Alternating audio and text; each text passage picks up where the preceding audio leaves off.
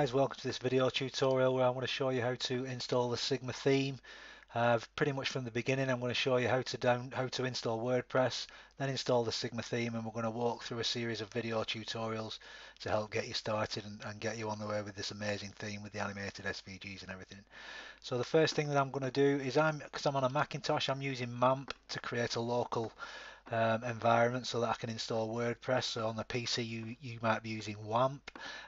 So the first thing that I need to do is set up my database. So I'm going to go in here. We're just going to set this up now. So we're just going to call it Sigma, and we'll create that database there.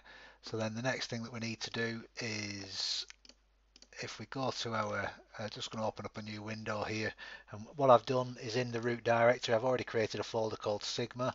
So if I just go to that folder now with the URL, obviously it's just going to find the directory structure. So what I've done is I've already downloaded WordPress. So this is WordPress 4.5, so this is here. So all I'm going to do is I'm just going to move all these files into here, so we can close that down now to get that off the screen. So that's WordPress 4.5 into the root directory. So if I hit that now, we'll now get the install screen for WordPress. So if I move down here, where am I, English UK, so we just start configuring WordPress for the main install now.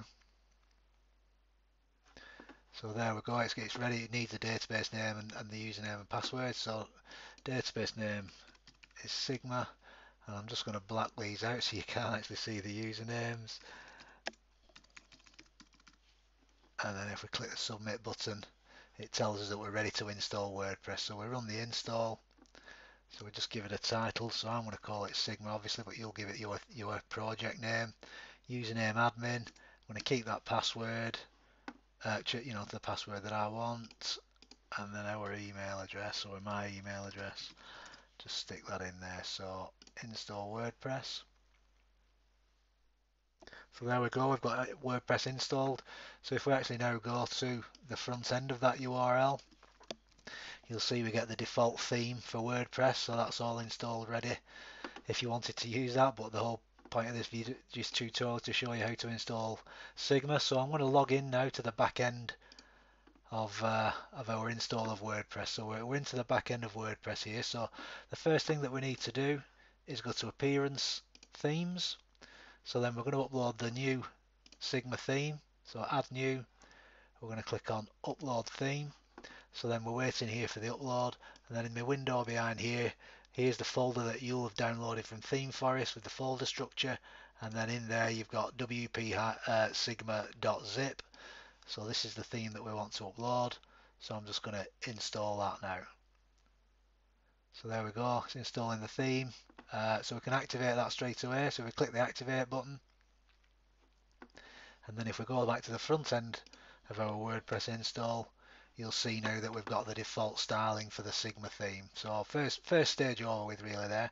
So what we want to do now is we want to install the demo content to give you all the pages and layouts, so you can start editing them. So what we'll do, first of all, to be able to do that, we need to install the plugins. So if we click on begin installing plugins, and then we get the full list of plugins here. So if I just select all of those and click and select install and then apply that, what this will do is it'll start running through and downloading all the plugins from our server space.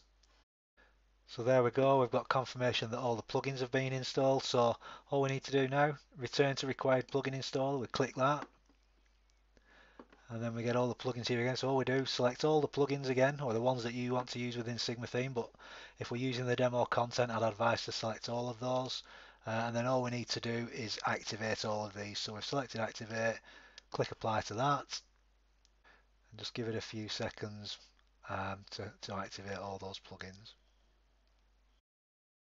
So there we go, we get the confirmation now that the plugins are all installed. So again, the front end of the website, if I refresh that, nothing's going to change because we haven't installed any demo content yet, but we have installed everything ready for the demo content with the plugins.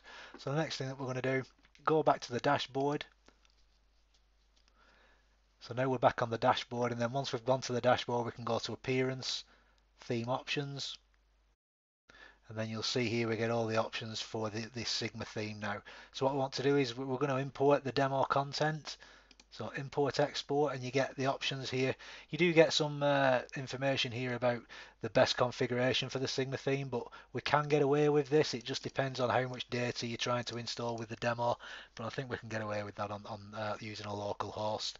So what we'll do now is, so if I just show you this screen, we've got the automotive, the construction, the law, the logistics theme, and the main Sigma corporate theme. There's going to be more themes added over the weeks as the theme grows and gets even more successful. So for this demo purpose, we're going to click the install button here for the main Sigma theme, and you'll see here we get our progress bar across the data that we're going to install. So we just let that run now. So there we go. We've got confirmation that the settings have been saved and the demo content's in there.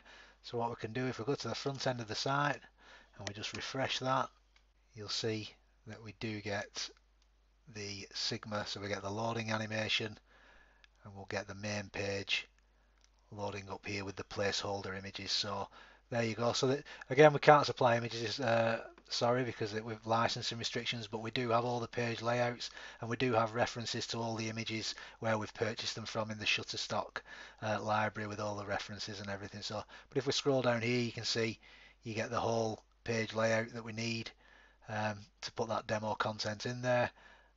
And then the next video tutorial that I'm going to create is going to show you how to configure the mega menus, because as default we can't install a mega menu straight out of the box because default WordPress doesn't support mega menu. So the next video tutorial will show you how to configure these menus to be mega menus, just like the main demo. So we're going to show you that on the next video tutorial. So like I said, keep following these video tutorials and we'll walk you through how to configure and change the content on the sites and look at all the different layouts and generally get you up and running with your project. So thanks very much for watching, and see you in the next video tutorial where I'll show you how to do the mega menus. Thanks very much.